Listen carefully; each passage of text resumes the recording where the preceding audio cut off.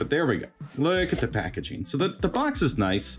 I mean, this is really what it's all about, beyond the attention to detail in the paintwork here. So let's look at him in his safe little kind of velvety box. Yes, it's all about the artwork here. This movie is so stylized, it's so beautiful, and they brought that into the figure, and you can kind of tell from the pattern here that this is a printed type of a thing. This pattern stuff, this textures, that's clearly a print. I don't know how they do that, but let's take little baby Mikey out of here.